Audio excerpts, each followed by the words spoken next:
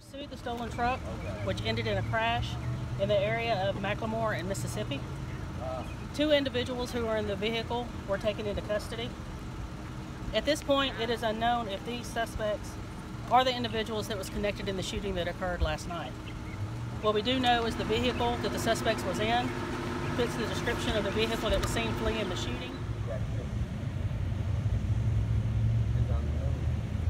he drive? I don't know. I just seen him on the street.